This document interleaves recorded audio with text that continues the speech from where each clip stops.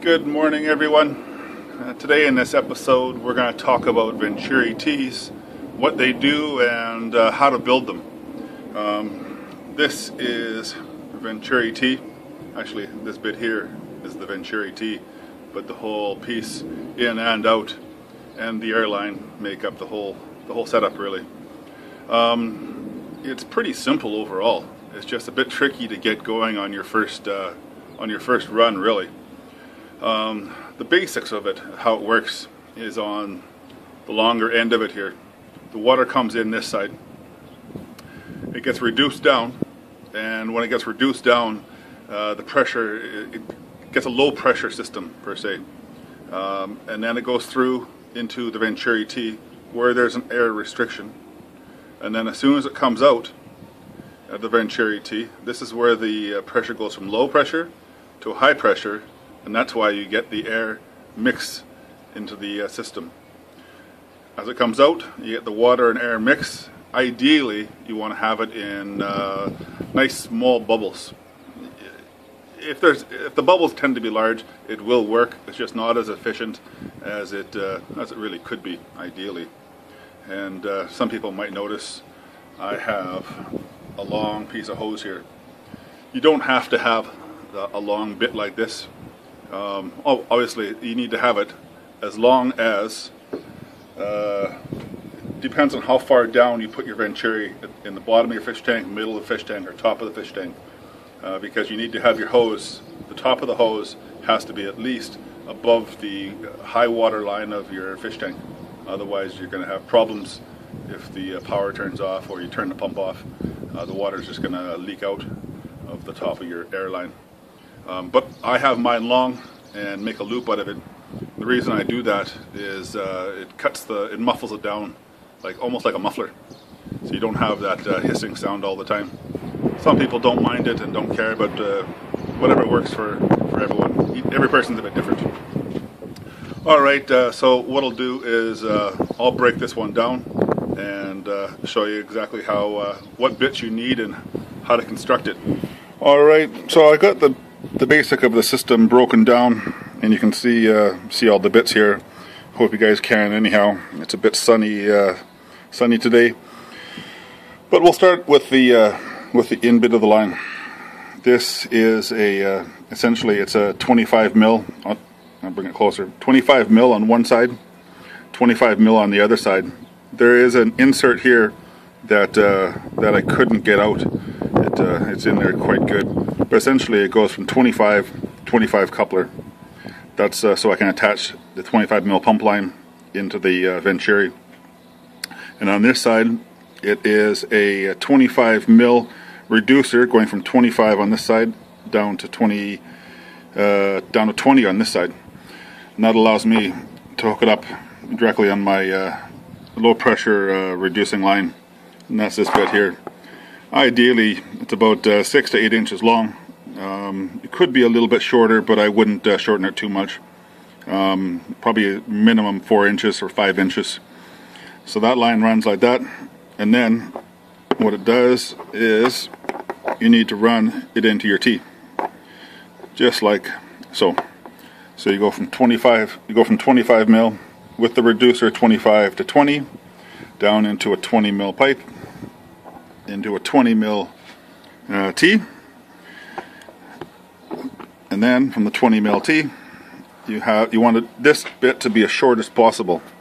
So I have a small piece of 20 mil pipe into a 20 mil by 25 reducer, and then back in to a 25 mil line. And I mean, you could some people do go down from let's say 25 into a 15, and that works well as well, but I find it reduces the flow amount quite a bit, and you don't get really any extra air coming out of it. I tried it originally going from 25 down to a 15, but I didn't like the output flow on it. It just hit the pump too hard. I went from going from 3,100 liters down to, I think it was 2650 or 2675, something like that.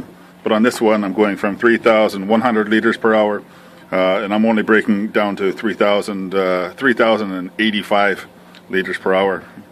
I just did a calculation on filling up a 200 liter barrel, how long it did, and timed it on that system.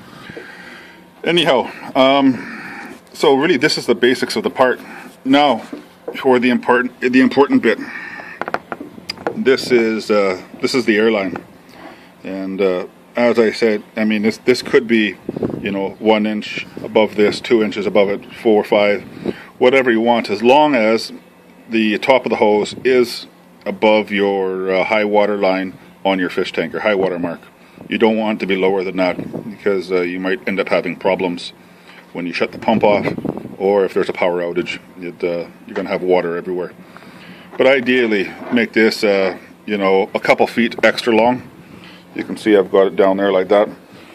And the reason for this is it just muffles the sound completely. You don't hear anything really, and that's what I want. I live on a rooftop with neighbors, and I don't want anybody else to be bothered by the sounds of my system. All right, and you can see what I did here is I've got a threaded bit on top here, and you don't really need that threaded bit. That's just how this piece came.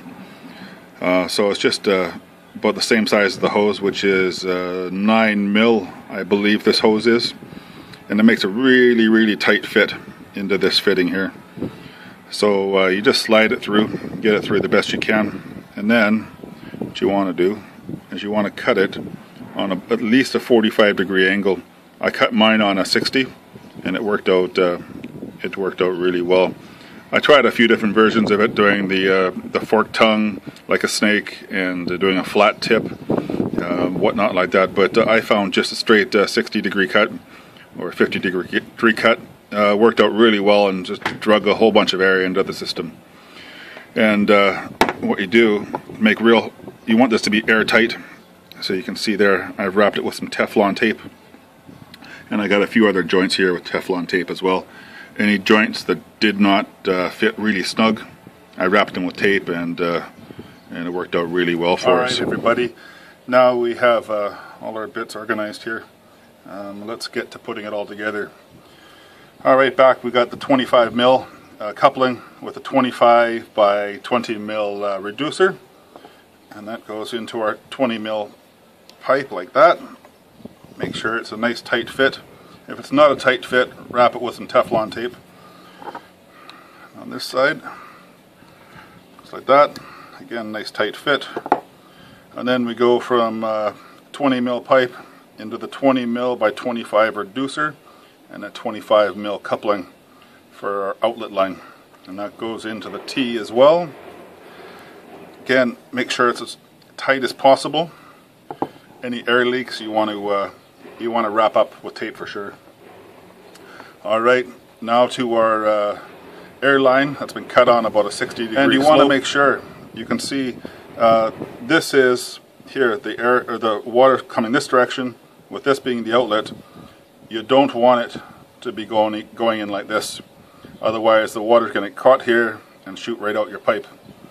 You need to reduce it, or reverse it, sorry, so that the water hits the back of the tongue here, and the 60-degree cut is facing the outlet, just like that, and that gets put in there nice and tight. All right, I've got it together now. It works out perfect for our configuration, but what I want to do is I want to show you another configuration that would work for some other people.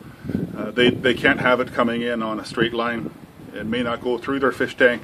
They may need to come at it from up the side of the fish tank and then 90 degrees into the fish tank, or come in over top of the fish tank and then shoot down onto the water.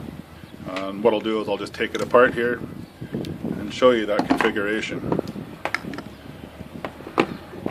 Alright, so we got our T again, just like that. What we want to do is I'm going to have 25 mil reduced down into 20, take that pipe, and I'm going to put it on the actual T side, not the straight side. And then the outlet, which goes from 20 with the reducing coupling to 25, and the outlet there. That goes on the bottom, just like that. And then you take your cut line at 60 degrees or even 45 degrees. Some people like to do it at. Make sure it's wrapped in Teflon tape, of course, to make a nice watertight seal. And again, what you want is you want to have the water flow hitting the back side of the cut. You don't want the water flow hitting the front side of the cut. And that goes in just like that. Your 90-degree Venturi tea. Water comes in this way, gets stopped by the T. It doesn't go on and go up because it's blocked with the air line as well. So the easiest way, which water flows, the easiest way for it is shoot down, and it brings the air and water mix and shoots it into your fish. Alright everyone, I got the Venturi hooked up to our main pump line. There it is there in white, and it is connected through a valve as well as a one-way check valve there, just in case I have a power outage and I don't have the system hooked up to our solar panels as of yet. Hopefully that happens next week. There's no noise at all from the Venturi, as opposed to some of those loud ones. You hear the hissing and noise and stuff like that. I'll just back you into the tank. There's our input line there, and the water and air mix working fantastic. And what I'll do is I'll just grab the air hose, switch it off, and you can see there it's still flowing with water. So if you need to do any maintenance or you want to take a picture of your fish or anything like that, you just block it off, open it back up, and you can see the great air and water mix. And again, now that I have the extra long air line on it, there's no noise to be heard for yourself in the house or for any of your neighbors. Alright guys, if you have any questions, comments or suggestions, I'd be happy to answer anything to help you get you on your build. If you can't seem to get yours working and you don't want to fiddle with it, I'll have a link to our website where I do sell them, and right now I'm selling them pretty much at cost, just cost of the material plus some shipping. And right now we're shipping everywhere through Europe, Australia, and North America, so it's working out well for us. But we do ship everywhere in the world if it's not in those places listed. Have a check down below for the link, and good luck building, and look forward to any questions, comments and suggestions you might have. Have yourself a great day.